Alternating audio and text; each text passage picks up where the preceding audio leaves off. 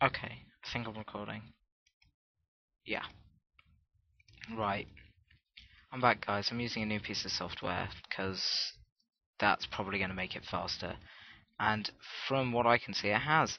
I tried recording a video before with my old software. Glitchy software. Would not recommend it to anybody. Absolutely sucks. Um, it it glitched out and meant that I couldn't upload my video unless I waited for like 2 weeks.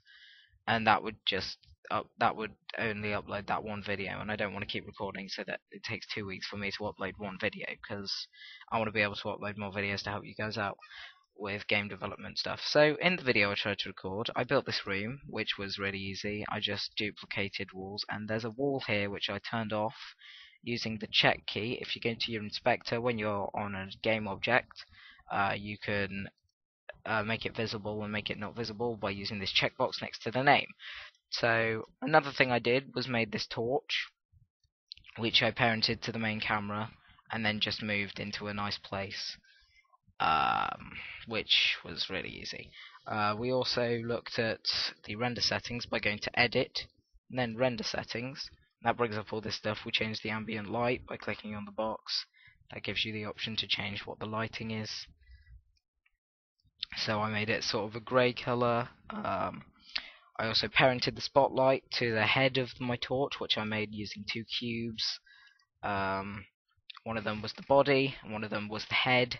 I parented the head to the body, and then parented the body to an empty game object called torch, which made it nice and easy for me to move about the entire thing. The spotlight, we made a new edit to our script, so if I just go to the torch script here, we got rid of the if input dot get mouse button down. We got rid of that, and we made it so that it just said input dot get key down equals F. You need to make sure it says dot key. That was the error I made by putting get button, because that uses a default button from Unity, which you would have pre-programmed into the software. And then we said if input dot get mouse button down is 1, then set the light and the intensity set the light intensity to 5 and the light spot angle to 7.5. Otherwise, set it back to the default that you already had.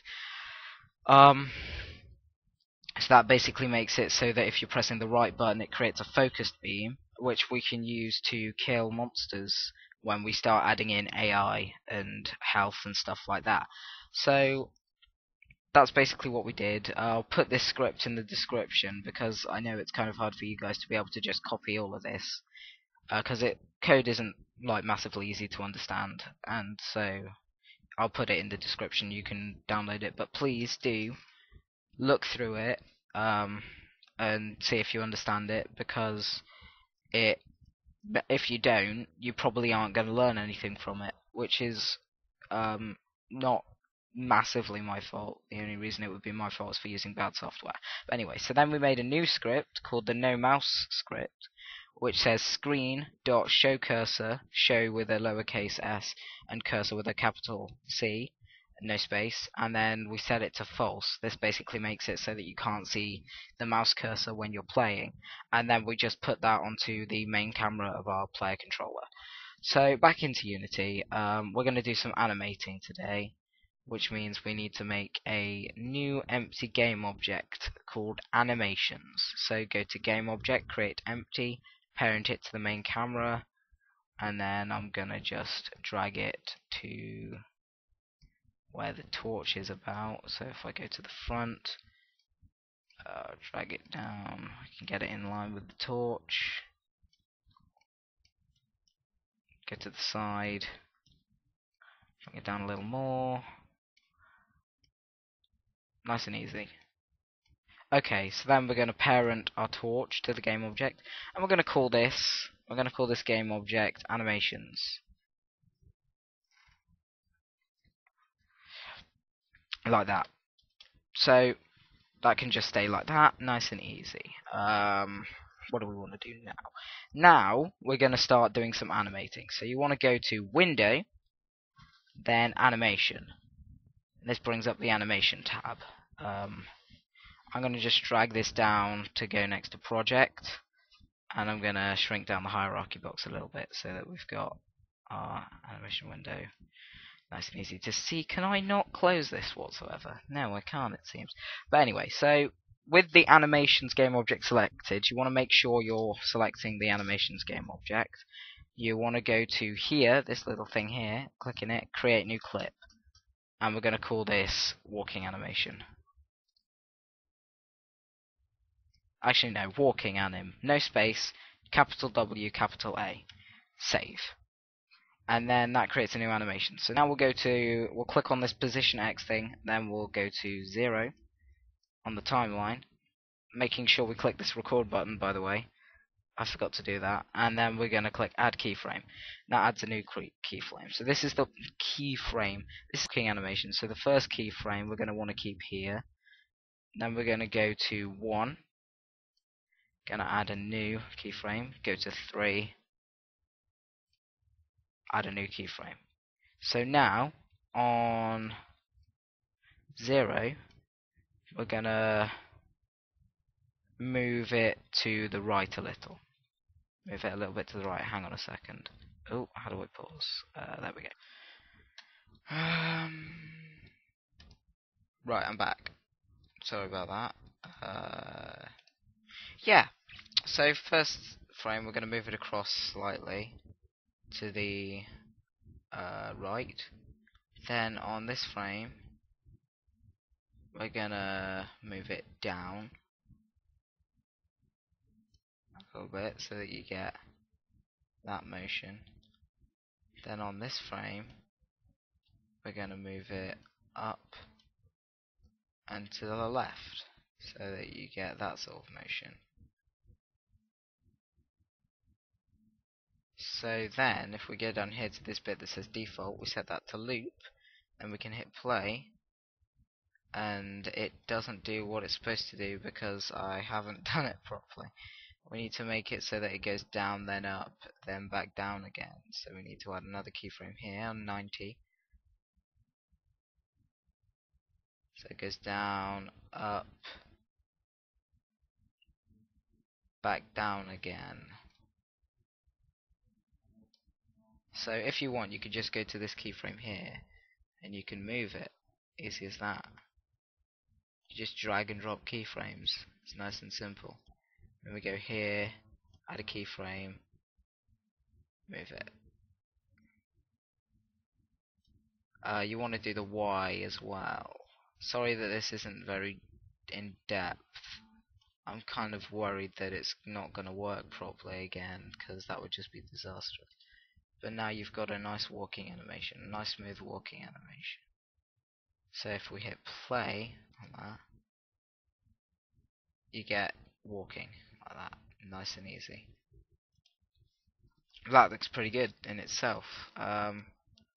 So what we want to do now is make an idle animation. So go here to this thing again, click on it, create new clip, and we're going to call this idle animation. Idle anim, capital I, capital A, no spaces, save. Go to frame 0. Oh, remember to click the record button, I keep forgetting to do that. Add a frame, you've got to click on position X as well. Add a frame, go to 1, add a frame, go to 3, add a frame, and that's on frame 0, 30 and 60. So it's like for seconds you have 60 frames per second, I think. I'm not sure. I think that's how it goes. So for the idle animation, I'm just going to make it so that the torch rotates a little bit. So we're going to go here, I'm going to use the rotation tool. I'm going to make it just sort of turn a little bit on its side, go over to this frame, rotate it that way a little, facing that direction so that it's sort of just bobbing.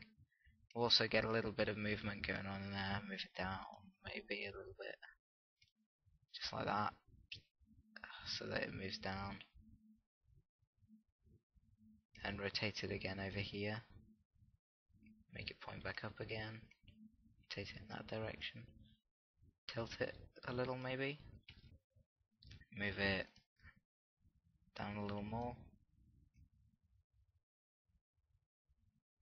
Nice and easy. So this one, we're going to want to make it ping pong. So you want to go down to that bit where it says default, click ping pong. That way when we click play, it bounces back and forth when it plays the animation. So it'll just go, if I just run it through, it will go like that. Nice and easy. Do do do do do do do. Except slower. If you don't think it's slow enough, you can drag these keyframes out. You can select them, shift select, drag the one on 3 to 1, and the one on that was on 1 to be on something else. So like 2 to be on 2, like that. That slows it down a lot. So then you can hit play, nice slow idle animation, and it should ping pong. It will ping pong in the end.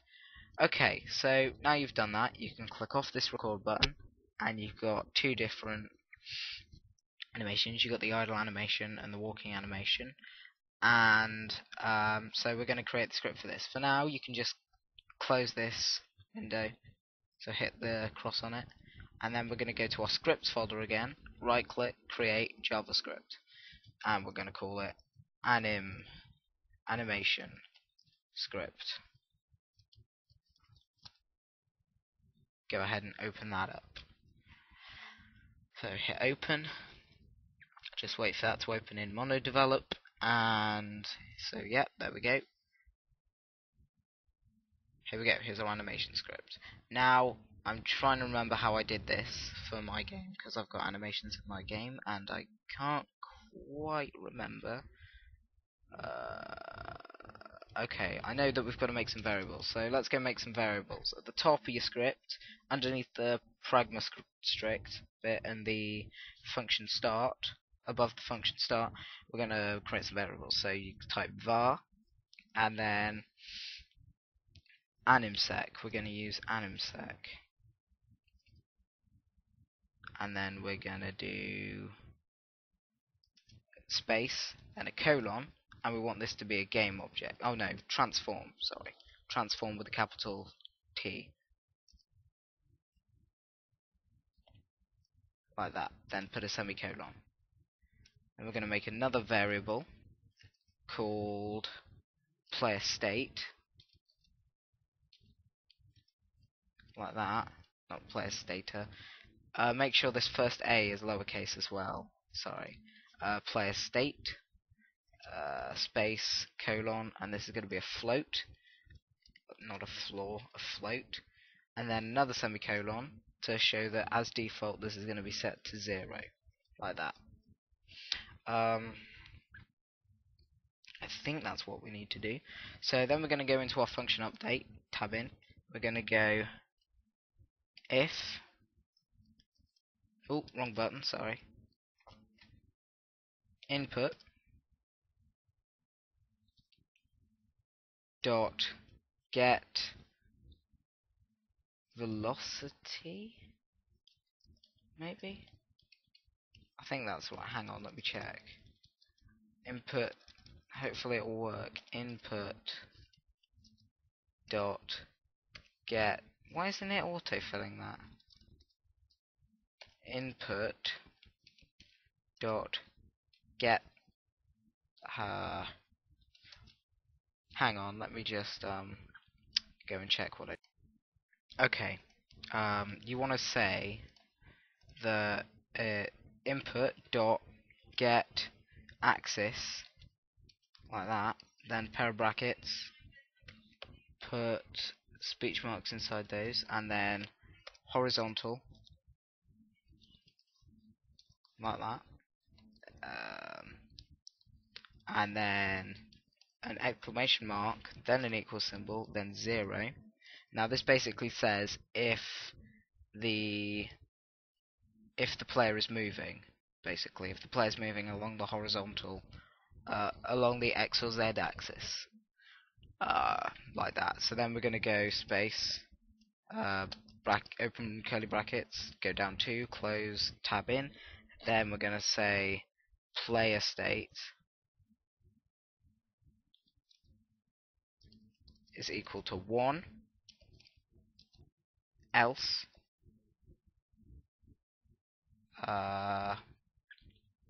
open curly brackets down to close, tab in, then player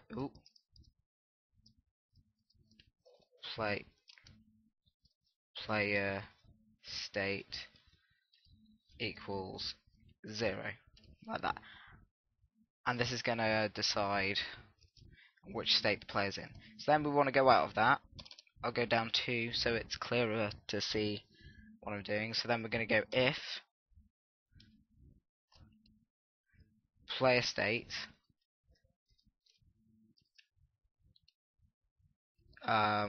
is equal to 0,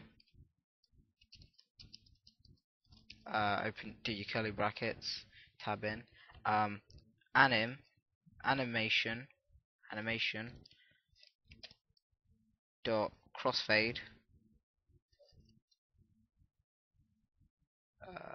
hang on, let me just go check. Oh, there we go. Sorry.